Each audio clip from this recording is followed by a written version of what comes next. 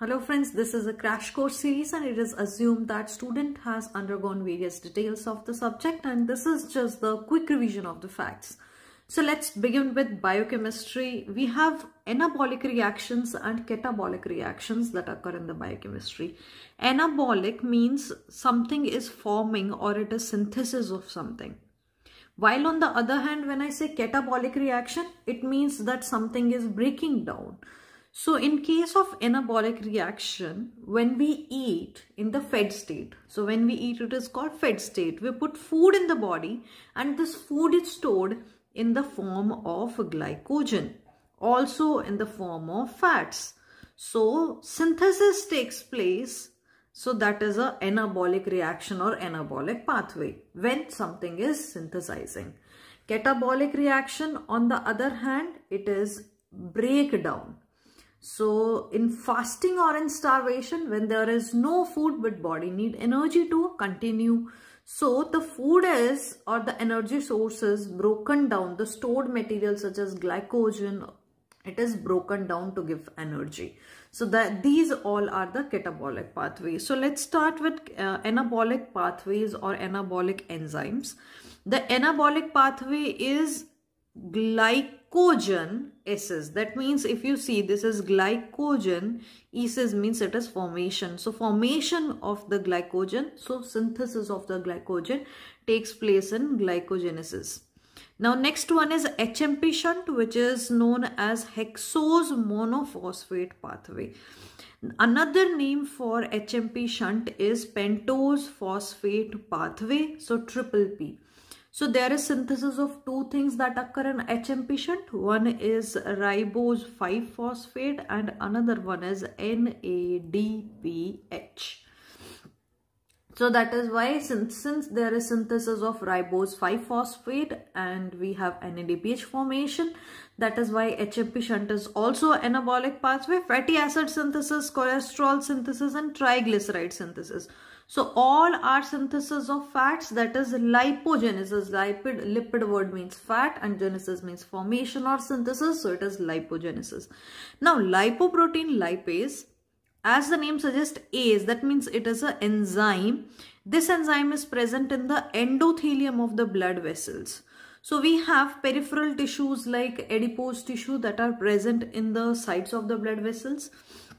So lipoprotein lipase is an enzyme that break down the triglyceride into, basically this triglyceride is also lipoprotein, into fatty acids and glycerol.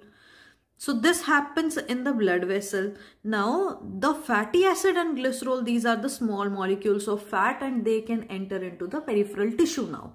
So these fatty acid and glycerol again goes into peripheral tissues, adipose tissues. Again they join to form the triglycerides in the peripheral tissues or in the adipose tissue. Hence triglyceride are stored in adipose tissue and therefore we can say lipoprotein lipase is an anabolic enzyme. So it has an anabolic role in the body. Now coming to the catabolic pathways. We have catabolic pathways such as glycolysis. So glycolysis means there is lysis of glycogen. So there is breakdown of glycogen into pyruvate and this cycle is known as, or this synthesis is known as glycolysis. It is not a synthesis, it is the breakdown of glucose to give energy. Then this reaction glycolysis, it continues to the link reaction and then we have a TCA cycle. So the pyruvate that is formed from the glycolysis, then which is a 3-carbon compound. So you can see glucose, which is a 6-carbon compound. It gives a 3-carbon compound with the glycolysis. So there is breakdown of the carbon atom occurring, and that is why it is a catabolic reaction. So glycolysis is a catabolic reaction, and since there is 6-carbon compound breaking down into 3-carbon compound, and then this 3-carbon compound which is pyruvate break down into 2-carbon compound which is acetyl-CoA. And this reaction is known as link reaction. Why we call it link reaction? Because it is a reaction between glycolysis and TCA, which is the citric acid cycle. And the enzyme is pyruvate dehydrogenase and therefore we call it pyruvate dehydrogenase reaction. So pyruvate get converted to acetyl-CoA in link reaction. Another one is glycogenolysis. So we can see glycogen and there is lysis of the glycogen. So there is breakdown of the glycogen in glycogenolysis. Then beta oxidation of fatty acid. So there is breakdown of fatty acid that is occurring. Oxidation of fatty acid, again it is a breakdown, so a catabolic reaction. Next one is gluconeogenesis. Now there is a formation of glucose from a non-carbohydrate source. You will be telling, ma'am, this is a synthesis. It is not a synthesis, because in case of fasting or starvation, when there is no food in the body has no energy source. So it takes source from non-carbohydrate. So it is a breakdown which gives energy. It never occurs in the fed state. Therefore, gluconeogenesis is again a catabolic reaction. So it occurs in the fasting or starvation. Ketone body synthesis and ketone body utilization. So ketone bodies again are formed by the liver and during starvation. So mainly brain and heart, they have no source of energy when glucose is not there in starvation or in case of fasting. So in this situation, heart needs to pump, brain needs to work, and therefore we need some other source apart from glucose, and that is why ketone bodies are formed in the body, or they are utilized in the body when there is fasting or starvation, when there is no other source. So brain and heart uses ketone body because glucose can be emptied down. So that is why we have ketone bodies. So ketone bodies is formed during starvation, but it is mainly used by heart and brain. So since it is used during starvation, it is a catabolic reaction. It breaks down and forms the energy. One enzyme which is a catabolic, which is hormone sensitive lipase. Now this hormone sensitive lipase is present in the adipose tissue. So in the adipose tissue, the triglyceride which has come from the blood. Now this triglyceride break down into 3 fatty acids and glycerol. Now this which goes into the blood again, and from blood they are taken by the liver where beta oxidation of fatty acid occur, and therefore this triglyceride is breaking down into fatty acid and glucose. That is why hormone sensitive lipase HSL, it is a catabolic reaction. It is a catabolic enzyme. Now stored triacylglycerol and cholesterol, which is basically a triglyceride, are released by hormone sensitive lipase. These enzymes are present, hormone sensitive lipase are present inside the cells of the adipose tissue, and triglyceride in the adipose tissues are broken down by the hormone sensitive lipase into 3 fatty acid and glycerol. And then from here it goes into the blood, into the circulation, and it is taken up by the liver where beta oxidation of fatty acid occurs. Now coming to insulin, insulin receptor is a tetrameric glycoprotein. And now we have 2 hormones, one is insulin and another one is glucagon. Now you need to understand both of these hormones first. So we know the function of insulin is, it takes up glucose from the blood, takes it into the liver.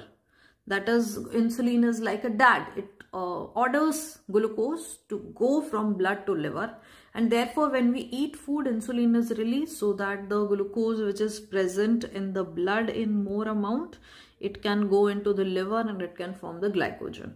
Now the another hormone, it is the glucagon. It has the opposite action. It gives glucose or releases glucose into the blood, into the circulation. Now in the fed state, when we consume carbohydrate, we eat food, that is glucose, insulin is released, and insulin activate all the anabolic pathways so that we can store the food. And anabolic enzyme, especially the regulatory enzymes of the anabolic pathway, is released via the insulin. But apart from all the anabolic pathways, insulin activates 2 catabolic pathway also. So glycolysis, which is going to break the glucose into pyruvate, it occurs with the help of insulin. Apart from that, I told you 2 catabolic reaction, there is exception to, otherwise insulin has an anabolic role. It takes the glucose from the blood and stores in form of glycogen. But here we have 2 catabolic that occurs because of the insulin. One is glycolysis and the another one is a link reaction, which is conversion of this pyruvate which is formed from the glucose with the help of glycolysis. So glucose in the glycolysis, glucose is formed into pyruvate, which is the end product of the glycolysis in case of aerobic state. In anaerobic, we have lactate. So aerobic, which is in presence of oxygen, so glucose is converted to pyruvate, and this pyruvate further continues to form 2-carbon compound, which is acetyl-CoA.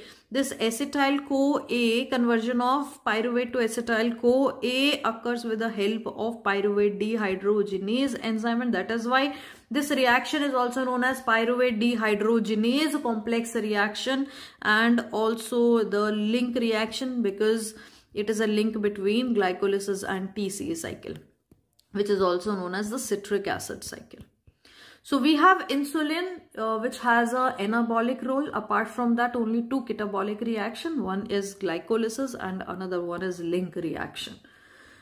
Now talking about glucagon, it activates all the catabolic pathway because it will break down and give energy. It will release glucose or break down and give energy. So glucagon activates all the catabolic pathways and enzymes, but it will not activate 2 catabolic, which is because of the insulin, glycolysis and the link reaction. So except we have glycolysis and link reaction.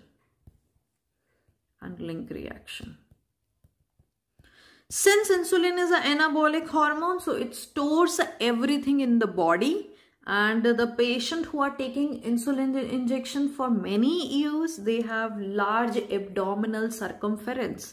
So they have a fat belly, which can lead to weight gain or obesity, which can be because of the insulin consumption. Insulin regulates the fatty acid synthesis, because insulin is responsible for the fatty acid synthesis also. Since I told you insulin is responsible for all the anabolic, that is the synthesis pathway. It forms the fatty acid, and therefore patient taking insulin for years, they can be having the obesity. So it regulates the fatty acid synthesis by the enzyme acetyl-CoA carboxylase. What are the effect of insulin? The insulin has all the anabolic except 2. One is glycolysis and another one is link reaction. Apart from that, all the anabolic. So we will write 1, 2 and 3, which is all the anabolic. And these were the 2 catabolic, right? So now talking about glycolysis, which is exception to catabolic, it increases the effect of insulin. Glycogenesis, glycogen is formed here, again anabolic, increases. Lipogenesis, lipid is formed, again anabolic, increases. Triglyceride synthesis, fat synthesis, which is increasing. Protein synthesis, again anabolic, increases. HMP shunt also gives 2 things, which is ribose 5-phosphate and NADPH, again it is an anabolic, so increases. Now coming to gluconeogenesis, it is a catabolic, so therefore decreases since it occurs in starvation or fasting. Glycogenolysis, it is a breakdown of glycogen, that is why catabolic decreases. Lipolysis, again breakdown of fat, decreases. And the effect of insulin on protein degradation again decreases because it is a catabolic reaction. So glycolysis is conversion of glucose, which is a 6-carbon compound, to either pyruvate. In presence of oxygen, it converts into pyruvate, which is a 3-carbon compound, or in absence of oxygen, that is anaerobic, it forms the lactate with the production of ATP in glycolysis, which we'll talk in a while. Gluconeogenesis, that means glucose is formed, neo means new glucose is formed, genesis of new glucose, that is from a non-carbohydrate source, and it is regulated by glucagon of the pancreas. Since I told you all the catabolic reaction occurs because of the glucagon. Now here we know gluconeogenesis occurs during fasting or starvation when there is no glucose in the body and body needs glucose to survive. That is why we have non-carbohydrate source like amino acid which forms the glucose. Basically they are giving off energy, and this reaction occurs in starvation or in fasting, and that is why gluconeogenesis is a catabolic reaction, and all the catabolic reactions are regulated by glucagon. Now synthesis of glucose or glycogen from the non-carbohydrate sources, and we have substrates like lactate, So we can make glucose from lactate, pyruvate, and we have glucogenic amino acids. We have propionates, or you can make glucose from glycerol. So these all are the substrates, and they can give the glucose in case of gluconeogenesis. So gluconeogenesis can be formed from the lactate, but it occurs in the skeletal muscle, and lactate to glucose, this cycle is known as Cori cycle, which occurs in the skeletal muscle. Glycogenesis, that means formation of the glycogen, and this synthesis occurs from the glucose.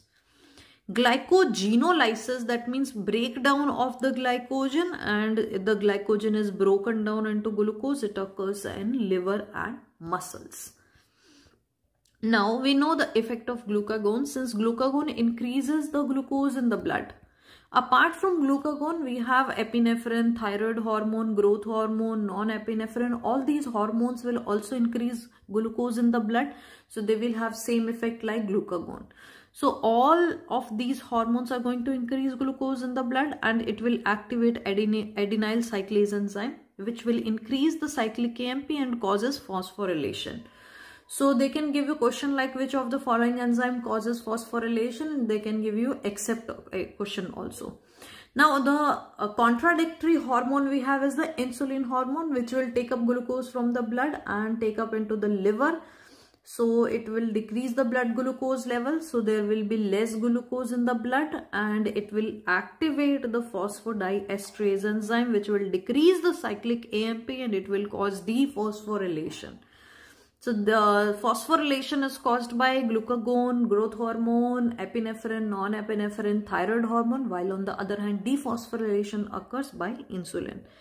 Then all the catabolic reactions, they occur in mitochondria. Mitochondria is the powerhouse of the cell. While on the other hand, we have all the anabolic reactions. They are the synthesis reaction. We need these reactions. We need synthesis.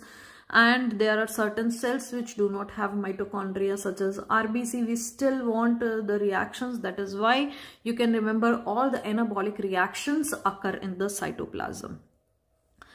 Now all the catabolic pathways are in mitochondria. So we have link reaction, we have an exception also, guys. Here exception to this formula is glycolysis, because it occurs in the cytoplasm, and glycolysis is very essential because it will break down glucose and give energy, since it is a vital reaction. And that is why we need this into the cytoplasm. Apart from that, the lysis of the glycogen to form glucose. So glycogenolysis is again a reaction that occurs in the cytoplasm. So we have two reactions that occur in the cytoplasm. One is glucose giving energy. Another one is glycogen giving glucose giving energy. So we have two reactions, that is glycolysis and glycogenolysis, that occurs in the cytoplasm. Apart from that, all the anabolic reactions occurs in cytoplasm, such as fatty acid synthesis, triglyceride synthesis, cholesterol synthesis. So these are lipolysis, or these are lipogenesis. And then we have HMP shunt, which is an anabolic. Then we have glycogen formation, glycogenesis, which is again an anabolic reaction. Apart from that, the catabolic reactions occurs in the mitochondria, such as link reaction, which is a pyruvate to acetyl-CoA, which is a 3-carbon to 2-carbon compound, link reaction. Beta oxidation of fatty acid, which is a breakdown of fatty acid, again a catabolic reaction, occur in mitochondria. Ketone body synthesis, ketone body utilization, both are catabolic. Since I told you, they occur in fasting or in starvation. Vital pathways such as TCA and ETC occurs in mitochondria. Now we have certain reactions which occur in both mitochondria as well as in the cytoplasm, and the three reaction which occurs in both cytoplasm and in mitochondria: urea cycle, gluconeogenesis, formation of glucose from the non-carbohydrate source, and heme synthesis. First reaction enzyme of these pathway occurs in the mitochondria, therefore they occur in both mitochondria as well as cytoplasm. Now coming to the states, we have a fed state which occurs within 24 hours of intake of food. Then we have a fasting state, which is lack of food intake, and in this the food is taken 12 to 18 hours before the starvation. So before fasting, we can say we have taken the food 12 to 18 hours prior to that. So starvation is lack of food for 1 to 3 days. If food is not taken for 1 to 3 days, this condition we call as starvation, or the person is starving. So in the fed state, we put raw material, that is food, in the body, and the synthesis happens. So body is getting food and it will start all the formation processes since it is getting energy. In the fasting or starvation state, when there is no food in the body, then the storage food, whatever body has stored in form of fats or in form of glycogen, it is broken down and it gives off the energy. So the preferred main fuel for the body, or the preferred fuel for the body, is carbs. Carbs is the first or main preferred fuel for the body. Then we have fats, and the third one is amino acid or proteins. Then the source of blood glucose. What gives blood glucose? Food gives blood glucose. Then we have glycogen that is stored in the liver. It gives the blood glucose. So glycogen gives off glucose, and this reaction is known as glycogenolysis. So lysis of the glycogen, it provides blood glucose for 12 to 18 hours, that is during the fasting. Gluconeogenesis, that is formation of the glucose from non-carbohydrate source, can be from amino acids. Remember one thing, here I have not written fats.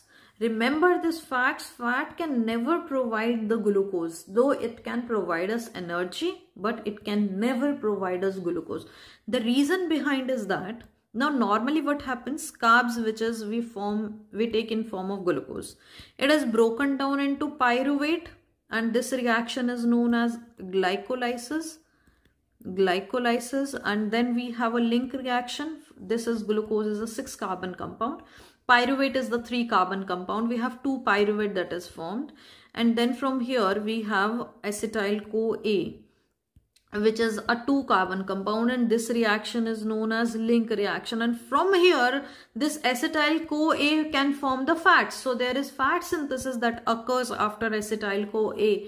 So fat cannot be converted into glucose, though glucose can be converted to fats. But fat cannot be converted to glucose, because here we have a link reaction, which is an irreversible reaction. Remember, this link reaction is an irreversible reaction, and that is the reason we can never convert fats to glucose. Though fat can give us energy, breakdown and give us energy, but fat can never be converted to glucose. So you have to read the question very carefully. What they are asking, are they asking about the glucose or energy source? But we have two exceptions. Two exceptions, that fat can be broken down into glucose, that is a glycerol, which is a breakdown product of triglyceride, and we have propionic acid, which is a breakdown product of odd chain fatty acids that can also give us glucose. So we have two exceptions, two products of the fat that can give us glucose. One is glycerol, another one is propionic acid. Now you have to see if this is given in the option, then you have to choose very carefully. So propionic acid and glycerol, they are the product of fat, but they can be converted to glucose. So here we have an exception, and the exception here is propionic acid and glycerol. So glycerol 3-phosphate gives dihydroxyacetone phosphate, and this dihydroxyacetone phosphate is intermediate in the glycolysis, and they can be easily converted to glucose, and that is why this glycerol 3-phosphate, which is glycerol, which is a triglyceride, is converted to glucose. We have glycerol 3-phosphate dehydrogenase enzyme, which takes up this reaction, and also this enzyme is involved in glycerol phosphate shuttle.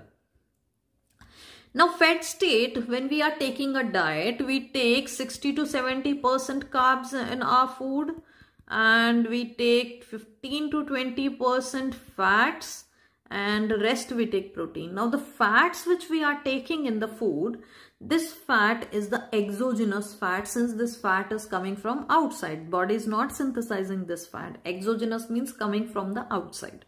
Since this fat is coming from the outside, we call it exogenous fat, and it is transported in form of chylomicrons lipoprotein. So remember this exogenous fat, chylomicron is something which we are taking from the outside. Then only 50% of the carbohydrate gives off energy. What about rest 50% of the carbohydrate? From the rest 50% of the carbohydrate which you eat in the meal, it will convert, it will store into 10% into the glycogen, which is going to give us food in case of, which is going to give us energy or glucose in case of fasting. Apart from that, rest 40% of the carbohydrate is converted to fats and it is stored in form of endogenous fat. Now this fat body is synthesizing and therefore it is known as endogenous fats, and they are stored, formed, transported inside the body in form of very low density lipoproteins, VLDL lipoproteins. Now they can ask you questions such as a person on a fat-free diet but carbohydrate-rich diet. Now you know, whatever carbohydrate you are taking, 50% is giving us energy and 50% of the carbohydrate is stored. Apart from that, 40% is stored as fats. So if you are taking a carbohydrate-rich diet, then you are going to continue to grow obese. And which lipoprotein is increased? So that means VLDL is increased, because excess carbohydrate is converted into the fats in body, and this is known as the endogenous fat. And lipoprotein which is increased is very low density lipoproteins. So these are bad lipoproteins, while on the other hand, high density lipoproteins, these are good lipoproteins. One kind of diet when this person want to lose weight is, person can follow Atkins diet. So this is a low calorie diet in which the person takes low carbs, and this is to reduce the weight. Thermogenic effect of food, which is SDA, specific dynamication. Specific dynamication. This is the thermogenic effect of food. That means, thermogenic effect means amount of energy that is required to digest the food, not only digest, to absorb the food or to transport the food or to metabolize the food into the cells of the body. So that is the energy which is known as the SDA, specific dynamication, and or the thermogenic effect of the food. So this energy is high for protein and low for fats. So we have the sequence such as first is protein, then carbs, then fats. So maximum SDA is present for proteins, then carbs, then fats. So we require a very high amount of energy to digest, to transport, to absorb the proteins, and that is why you can say proteins are helpful in weight control or in weight reduction, because it requires a lot of energy. When I say the calorific value or the energy value, carbohydrate has 4 kilocalories, fat has 9 kilocalories, protein has 4 kilocalories, and alcohol has 7 kilocalories. So in fasting state, the main fuel for the body is fats. Fats is broken down to give energy in fasting or starvation. In the adipose tissue, it releases fatty acids. So the triglyceride is broken down to give fatty acid and glycerol, and these fatty acids are then going to the blood from the adipose or the peripheral tissues, and the fatty acid undergo beta oxidation and releases acetyl-CoA. So this is the reaction is beta oxidation of the fatty acid. Now from here, acetyl-CoA has three fates. Either it can enter the TCA cycle, which is most commonly occurs. In case of fed state, it occurs in the TCA cycle. And in fasting state also, it can undergo into TCA cycle. This acetyl-CoA can be converted to ketone bodies also. So this is the main thing that occurs in starvation. activation of the first step of a gluconeogenesis occurs. So acetyl-CoA activates the first step of gluconeogenesis but never get converted to glucose. So remember, acetyl-CoA never get converted to glucose, though it can activate the first step of gluconeogenesis. Now the fate of acetyl-CoA, certain time asked in the question. In the fed state, it is used for TCA cycle or for the fat synthesis. So ketone bodies for fat synthesis. Then in fasting state, it can undergo the TCA cycle or activation of the first step of gluconeogenesis. Then in case of starvation, it can undergo TCA cycle, and main is the ketone body synthesis in case of starvation. And it can undergo the activation of, again, first step of gluconeogenesis, but less compared to the fasting because the less substrate is left for gluconeogenesis. Acetyl-CoA, the question that has been asked from acetyl-CoA is acetyl-CoA can be converted to all except. So when they give you glucose in the option, so it can never be converted to glucose, though it can activate the first step of gluconeogenesis, but it can never be converted to glucose. So that is the option, that is the answer. Glucose is going to the option. Acetyl-CoA can never be converted to glucose. Acetyl-CoA is the starting material for the fat synthesis. As I told you, acetyl-CoA can convert into ketone bodies also. So it is the starting material for the synthesis of the fatty acids. So in case of starvation, now we have talked about in case of fasting. Now talking about starvation. So in case of starvation, then when the person is lack of food for 1 to 3 days, this condition we call starving, and fasting is 12 to 18 hours of lack of food. So that is the difference between fasting and starvation. Why there is a ketone body formation that occurs during the starvation, and ketone body formation occurs because it is the vital source of fuel for brain and heart. That is why it is very important to synthesize the ketone bodies, because brain and heart requires ketone bodies, and if brain and heart only use glucose, then they may fail because of lack of glucose in case of starvation. So the availability in the body in case of starvation is utilization of ketone bodies, and therefore these vital organs like brain and heart needs ketone body. Muscle can also use ketone bodies. Now coming to diabetes. Diabetes is similar to fasting or starvation. Fasting or starvation. So in case, because cells are not getting glucose, so that is why cells feel that there is a fasting, or though there is a lot amount of glucose present in the blood, but it is not reaching up to the cells. So cells feel like they are fasting or they are starving. So that is why all the things that happens in starvation or fasting that occurs in the diabetes. And in case of diabetes, beta oxidation of fatty acid occur, ketone body synthesis and activation of the first step of gluconeogenesis occurs in case of diabetes. So there is activation of gluconeogenesis that also occurs in fasting. So when there is no food, that is starvation, or in case of fasting, all catabolic reaction occurs because body needs to give glucose or energy. So except one anabolic reaction that occurs in the diabetes, that is synthesis of fats, and the reason I told you acetyl-CoA get converted to fat because the body needs fat. There is excess of acetyl-CoA that is present in the liver because of the beta oxidation, and that gives the fat, that synthesizes the fat. So this acetyl-CoA is forced to be used for the synthesis of fats in the body, in the liver, and that is why there is only anabolic reaction that occurs in the diabetes, that is fatty acid synthesis or fat synthesis. So the endogenous fats are formed. So endogenous fats are formed, fatty acid are formed, endogenous triglyceride are formed, and these triglyceride travel in the blood to form VLDL. So more VLDL is found in the lipid profile of the diabetic patient. Also there is increase in the cholesterol synthesis.